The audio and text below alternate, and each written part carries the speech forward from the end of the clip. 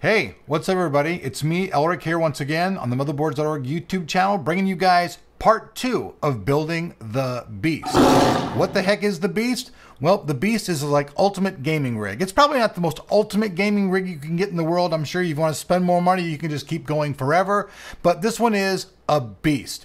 Now, a lot of you guys saw the video number 1 where we talked about all the parts that we put in the system. If you guys didn't see that video, be sure to click back over here and check out that video first and then bot back over here. That way you guys get a head start.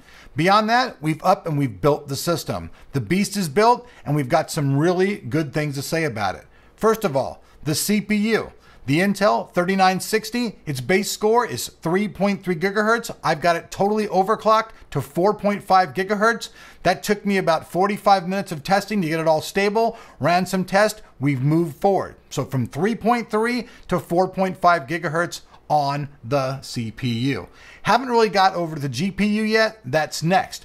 But what I really want to talk to you guys about is the insane speeds I got on my RAID 0 OCZ drives. These are the Vertex 3, these are the Max IOPS drives. These things are kicking butt. I'm using the Intel controller that comes standard on the new Gigabyte G1 Assassin 2. This is a really great board and I've really got some great scores in it. You guys can see in the screenshot here, the transfer rates using Atto are just off the hook. Also, a lot of you guys noticed that I went over and I made some comments on the GameSpot video for their ultimate gaming machine. Well, there were really some reasons that I did this. First of all, they called SLI sly, okay? That just to me made them sound like complete tards because there's no such thing as sly. It just doesn't exist. Basically, you want to take two nerds who don't know their ass from apple butter and want to throw them on a screen and have them start spewing stuff out about a gaming machine. I'm sorry, I wasn't trying to hate, but let's keep it real. Xeons, they're not a gaming processor. I don't care if you go out and spend $1 zillion on a motherboard. I don't care if it's the EVGA, blah, blah, blah. Xeons are not for the desktop. They are for a server environment. That's a fail right there. And showing me a gaming score of 7.1, okay, let's just stop right there. You just said this is the ultimate gaming machine. I mean, come on. The ultimate gaming machine, you're going to show me a 7.1? This machine, you guys can check it out. My Windows score is 7.8. The only reason it's not 7.9 is because the CPU has to be at 5.6 gigahertz. You can look this up yourself on the Microsoft website to get that score. So everything else across the board is 7.9 other than the CPU score, which is basically impossible. So I think this is a much more stable game machine. We've been running the machine constantly now for like the past 5 days. I left it on. I keep on running scores on it, running and re-going and checking out the temperatures. This thing is running really cool. Check out the temperature screen.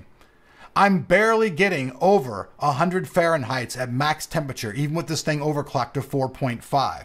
I want to just take something to address right here. Some guy in Japan put up a video the other day saying that he fried his Gigabyte motherboard by standard overclocking. Hey buddy, this is from me to you, Japan guy. You're full of shit. There's no way that you fried that motherboard doing standard overclockings. A, you don't show any of your settings whatsoever in the video at all. You just walk away and then all of a sudden the board's on fire. Sure, if I put everything up on my motherboard to its maximum, I can fry it too. But with standard overclocking, that would never happen. But Gigabyte, basically running scared for the lives of such negative publicity, has gone and created a whole new BIOS, which actually kind of screws us as overclockers because now it has a throttle on it. So now simple mistakes like that can't be made. Don't mean to get in the gist of the video, but these are just crazy things that I've been hearing lately. Nut stuff. One other thing I actually did in this video though, is I went ahead and I use this thing called OCCT. This is how I actually got the system to show the overclock score. On all of these new motherboards and stuff, if you just go into the BIOS and change the overclocking and bounce into the Windows environment, you're not gonna actually see the score overclock. You actually have to stress the computer out to see your overclock.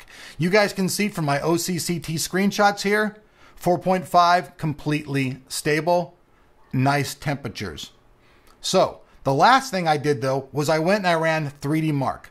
Now I ran 3D Mark at its ultimate extreme level. You guys can see that also in these screenshots here. I got a pretty good score with that. My score was X2123, but it's not letting me compare scores to other people online because it says that my video card driver is not on par. Well, I tried to install the 260.29 driver that they're asking me to, and my Windows 64 system says, hell no, we won't let me install the driver.